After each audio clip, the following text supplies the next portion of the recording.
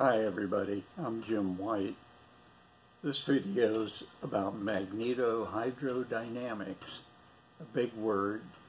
It's usually abbreviated MHD. And we're going to demonstrate the MHD effect as well as some related electrical phenomena that I think were interesting. Now this video is more on the demonstration side for a better technical discussion of the things going on. I'd like you to view the video listed under the Show More tab. It's Magnetohydrodynamics by Tech Ingredients, and that'll give you a better feel for the demonstrations that I'll be showing you. It's been said that a picture is worth 1,000 words, and I think a demonstration is worth much, much more than that. And an experiment done by yourself is priceless, because you learn a lot in trying to reproduce an experiment. So here we go. I hope you enjoy it. Here's our setup for the hanging rod experiment. As you saw in the other video, 2 pieces of aluminum tubing hanging here, and they're connected to a terminal block. And we're going to use a D-cell alkaline battery to provide the current. Here's the bottom of our rods. I want to make sure they're not in contact. And here's the wires. Now it turns out the case that these alkaline batteries are in is actually steel. So you can use magnets to hold wires in place when you're doing quickie experiments like this. And let's touch to the battery and watch the rods. There you can see how they repel each other with the current from a D-cell battery. As you saw in the other video, there's the right-hand rule, which is if you put your thumb in the direction of the current, the fingers curl around in the direction of the magnetic field. So in this rod closest to my hand, the field is this way. When the current goes up and comes back down, the field is in the same direction.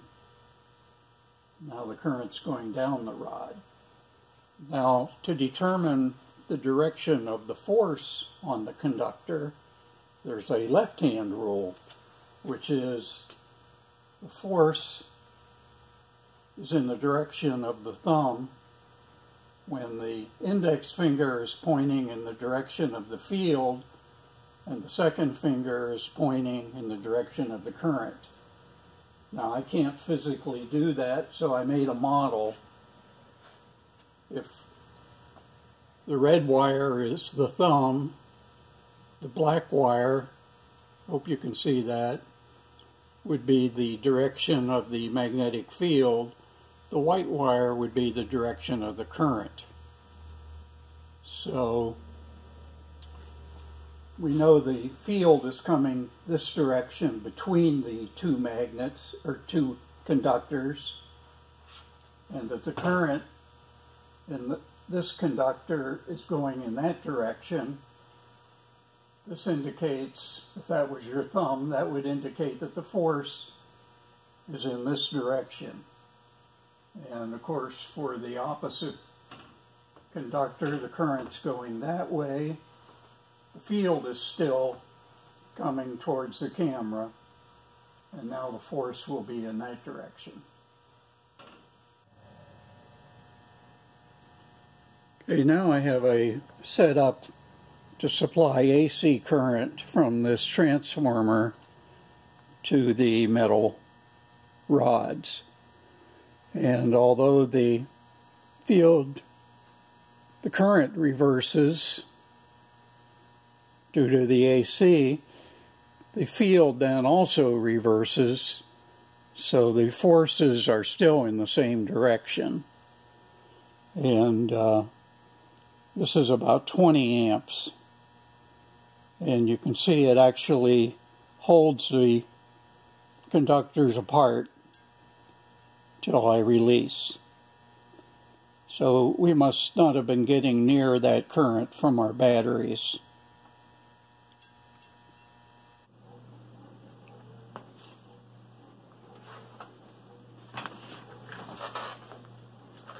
Okay, here we have a little test set up.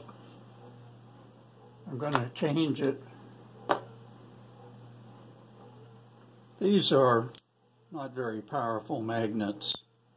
You can get these for about 25 cents a piece. But even these can show you how a linear motor would work.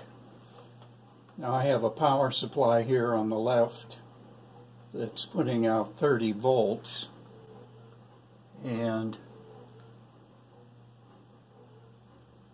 this, if I can pick it up, is a piece of pencil lead for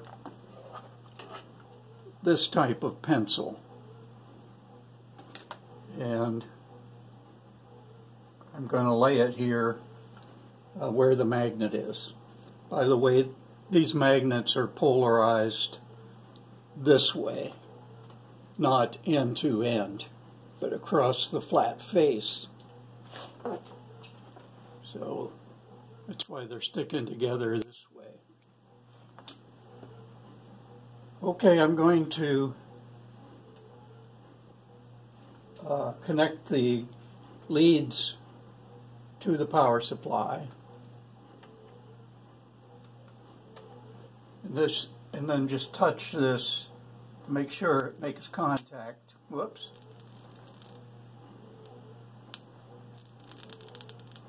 I don't know if you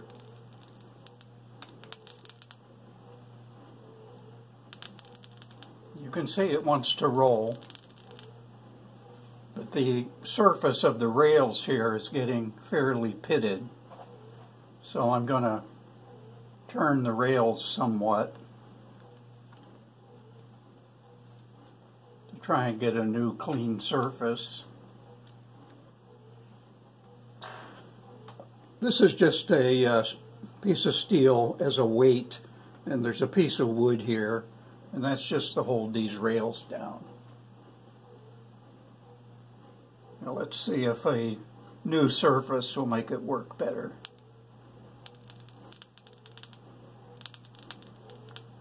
Okay.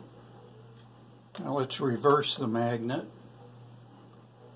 and it should want to go the other way. Okay. Now here I have a stronger magnet and longer, and again it's polarized this way, not end to end. So let's put that between our rails, but unfortunately it's higher than the rails, so let's raise the rails up. And let's see what we get now.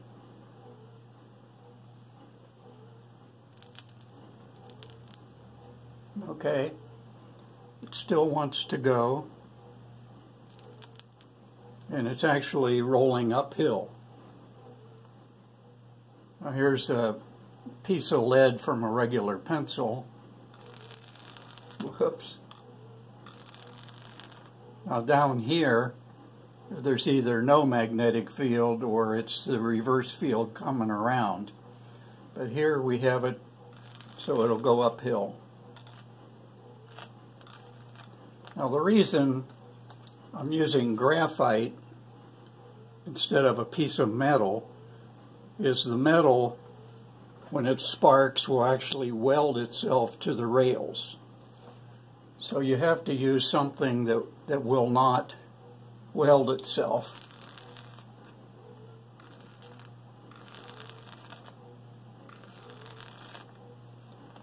And I think you can see we have a fairly decent amount of magnetic force. Well, it's really the product of the current and the magnetic field to push this thing along and actually make it roll slightly uphill.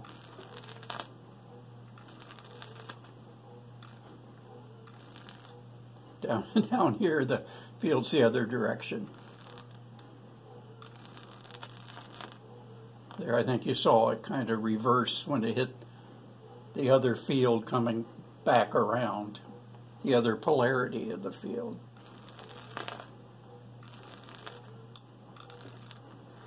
Okay, that's a fairly good linear motor, DC motor. The problem with using metallic rails is that they get pitted and they spark quite a bit. And if you roll one piece of metal on another piece, they actually weld together due to the severe sparking.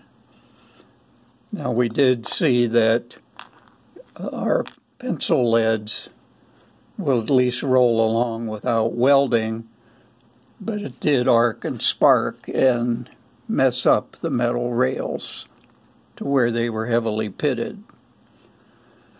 So I got the idea, what if I could use not only graphite armature to run along, but graphite rails. So I found I had in my storage area some carbon rods which are used for gouging and arc welding, and I probably bought these in about 1969 or so. It was $2.70 for 10 6-inch carbon rods. Now, unfortunately, these are copper plated,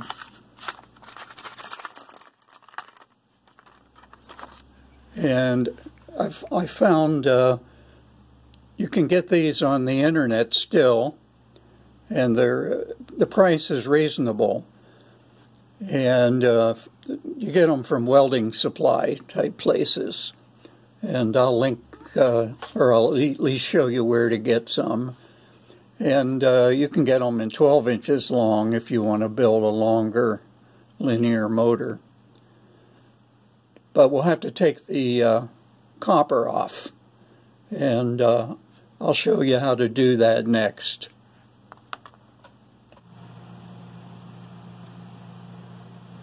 Okay, here's what we need to remove the carbon plate or the copper plating from the carbon rods. And this is normal everyday hydrogen peroxide that you get at the drugstore. I think it's 3%. Yes, it's 3% solution. And what we need is 3 parts of that. This is a 50 milliliter cup.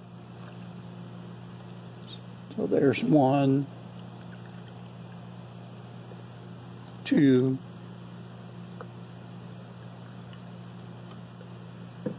3. So it's 3 parts hydrogen peroxide to 1 part muriatic acid, which is really hydrochloric acid, a 31% solution. And I got this at Menards. It's normally used for cleaning stonework and concrete and things like that. And so we only need one part of this. Now I use this concoction to etch printed circuit boards, and it is pretty fast and it's fairly tame to work with. Now we'll put the rods in there, and we'll come back in a little while and see how things are doing.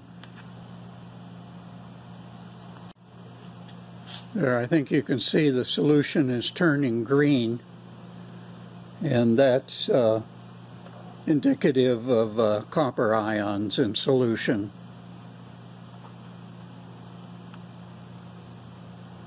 So let's let it go. Okay, it's been about 15 minutes now, and I think you can see the top has turned black, but there's still copper where the rods were laying on the bottom. So we'll leave this go another 15 minutes. You can't over etch it. The action will stop once all the copper's gone, and so we'll come back and clean everything up in another 15 minutes. Okay, after half an hour of etching, washed the rods off and dried them with a paper towel, and now we have a set of rails for our experiments.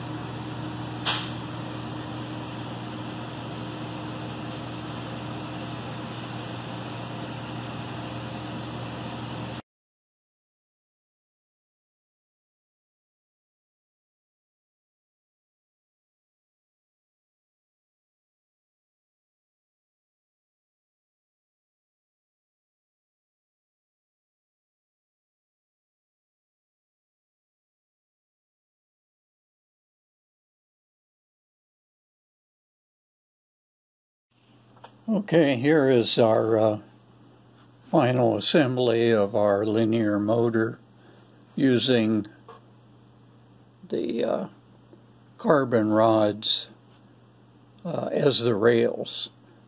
And you can see that I've spaced them up on pieces of wood so they're just slightly higher than the magnets.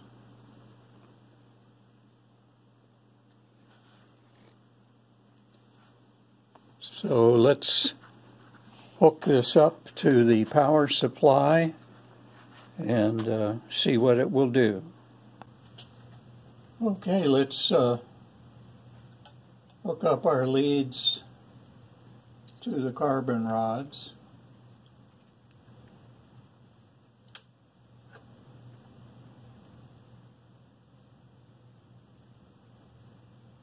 And just set the supply to 10 volts.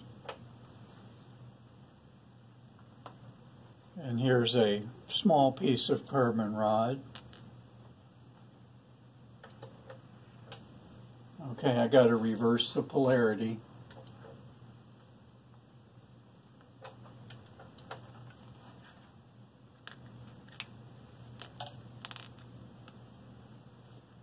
Here we go.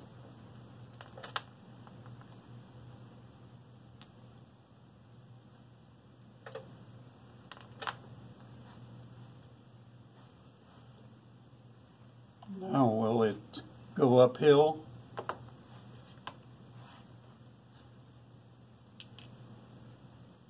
Well, I got to put something here to stop it from rolling downhill.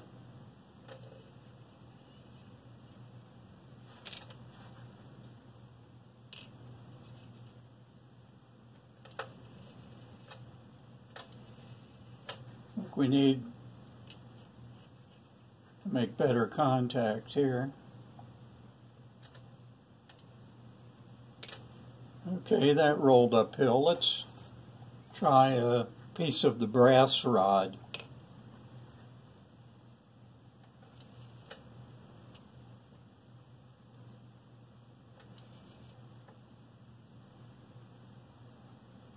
All right, I'm up to 25 volts. There we go.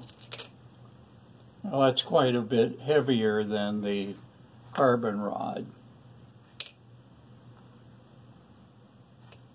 but it can still go uphill.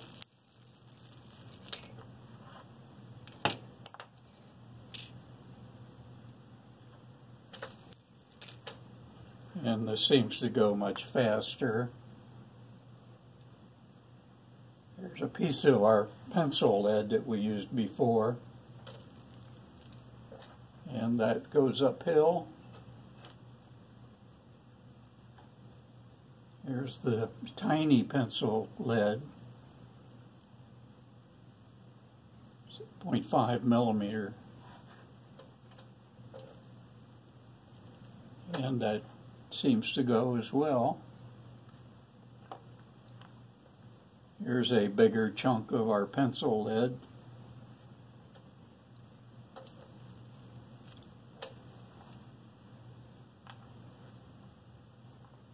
Well, let's see, what do we got to raise this a little higher?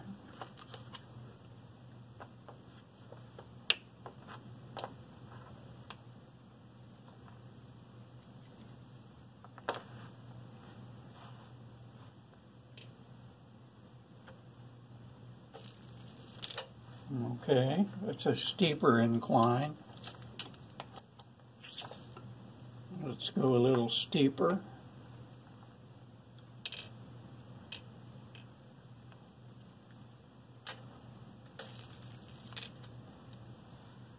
Well, we're still climbing. See, that's higher than those two.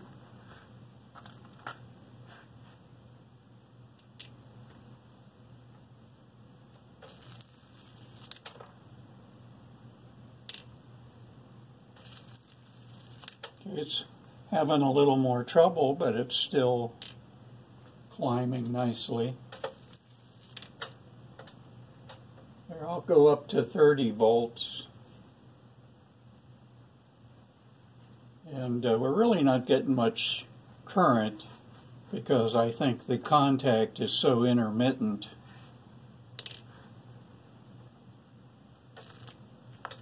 Well, there we got a nice spark.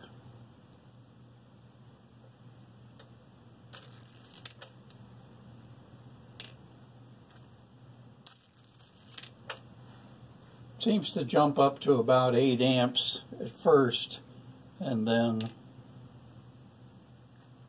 when the armature is rolling, the current comes down.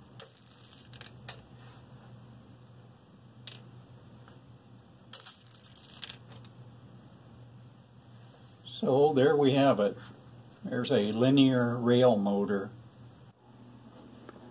Okay, I want to show you an MHD experiment that you can do at home yourself.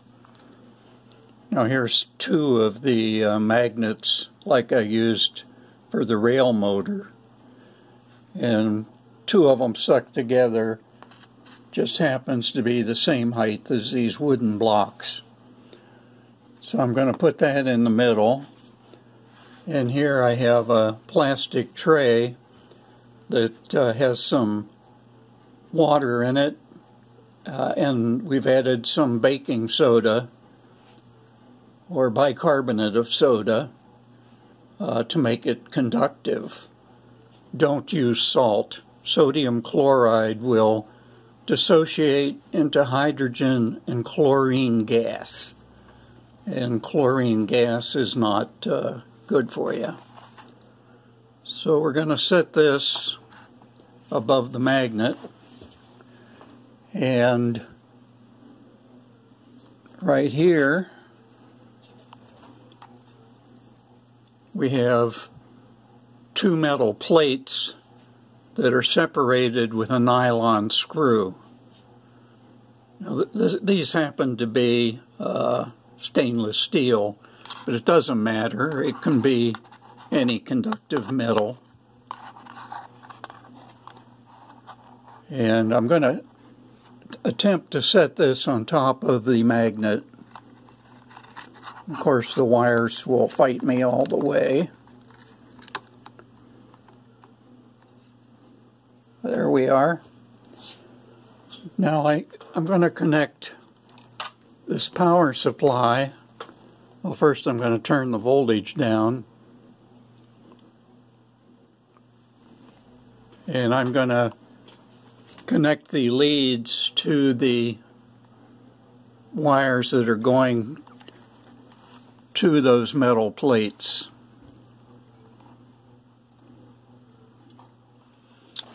Okay. Now, because our water is a conductor, when we apply the voltage between the metal plates, we should get the MHD action as the current through the water reacts with the magnetic field. So I'm going to turn the voltage up. And let me move this light here. And I think you can see we're generating hydrogen and oxygen, and the bubbles are being shot towards us.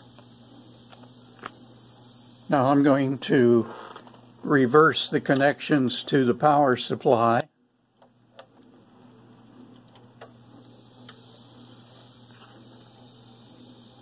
And now I think you can see the current in the water is going in the opposite direction. Now, if we could do the same thing by flipping the magnets over, but that's a little more difficult. So I'm going to reverse the polarity of the current again.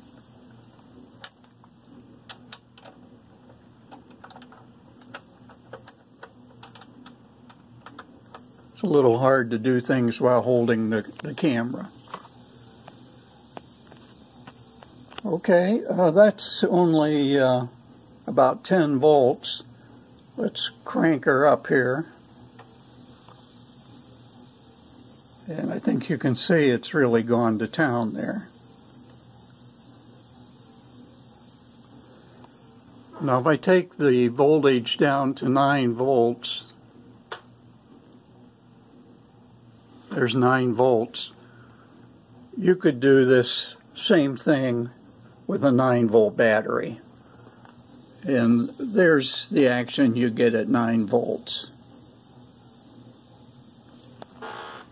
Now this is drawing almost 2 amperes, so your 9-volt battery isn't going to last very long. But just to satisfy your curiosity, you could do it with a 9-volt battery.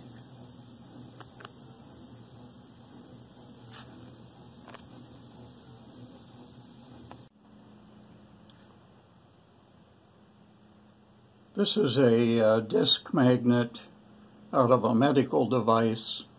You can find a similar magnet in the magnetron from a microwave oven, or I'll show you where you can purchase one as well. And I've wrapped it in aluminum foil and then held it in place with tape, and we'll put it in this bowl and attach a wire. I'm just going to jam the wire down between the layers of the aluminum foil. And here's another piece of aluminum foil that's been rolled up so that it'll fit in the center. So next we'll fill the bowl with our baking soda solution to make it conductive, and then we'll use the 9-volt battery and the power supply to see what happens. I will also put some pepper on the surface so that you can see the motion of the water.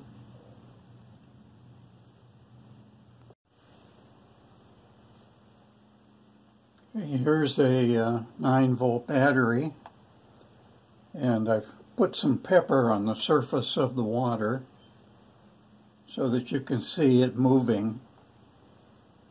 And I'm going to connect the wires to the battery.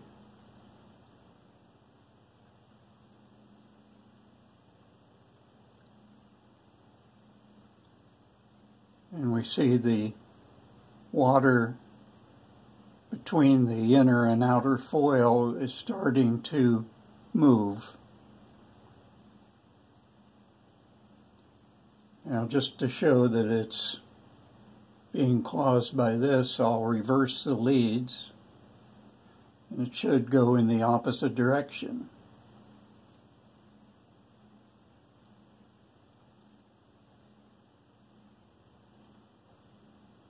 Let's do it one more time.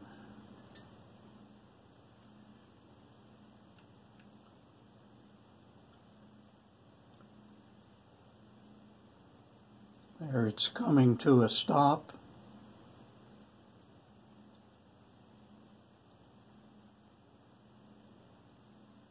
And going in the opposite direction.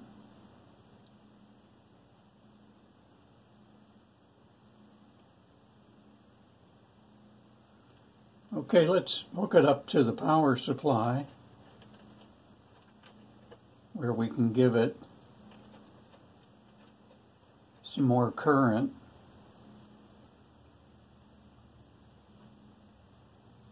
That's 10 volts, and the current doesn't even register on the meter. Take her up to 20 volts.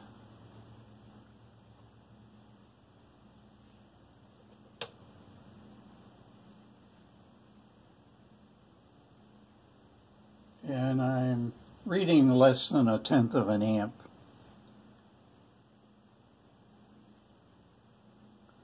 And let's reverse the voltage.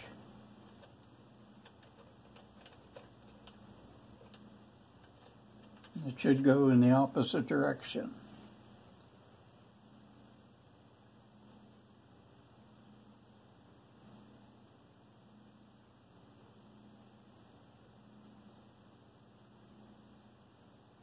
Now, it likes one direction better than the other because of the bubbles forming on the surface of the aluminum foil. They don't allow as much current in one direction as the other. We're up to 0.2 amps in that direction. We saw some strange effects using aluminum foil. And it turns out aluminum foil reacts with baking soda, and it reacts with most household items that might be used as an electrolyte, such as vinegar or lemon juice, just about anything. Aluminum is highly reactive. So I got some copper wire and wrapped that around my magnet. This magnet is coated with white epoxy because it's out of a piece of medical equipment. But at any rate, I made a coil of copper and sort of taped it to the magnet, and then made another coil of copper to go inside. And let's see if we get any better results with this. Here's some water with baking soda in it.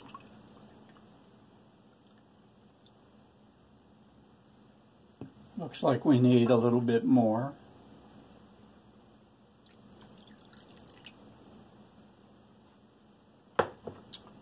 So let's hook our power supply up to this.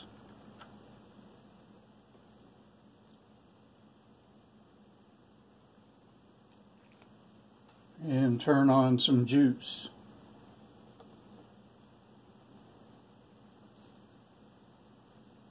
Okay, there's lots of bubbles and things this time, and I think you can see it swirling, but I'll put some pepper on the surface.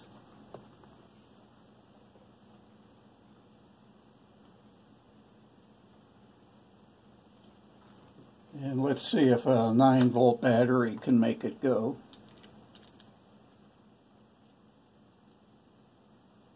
Yep, it's doing a fine job. Let's try and reverse it now. There we go.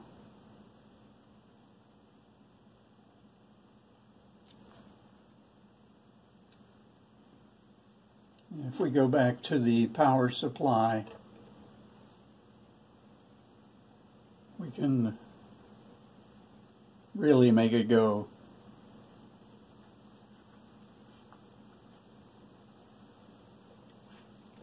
Let's reverse the polarity again.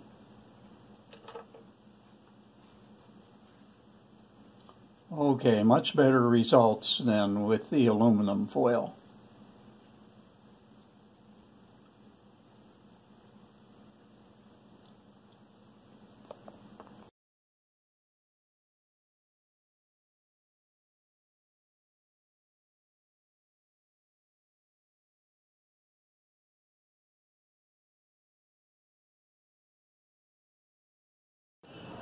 A good source for copper for any project is in the ground wire section in the electrical area. I'm here at Menards, and here's 5 feet of number 8 solid wire for $2.67. So there's all kinds of different choices here. And I think this is the cheapest source of copper of anything. Well, that's it for this video. I hope you got something out of it. If you did, how about clicking thumbs up and consider subscribing? Thanks.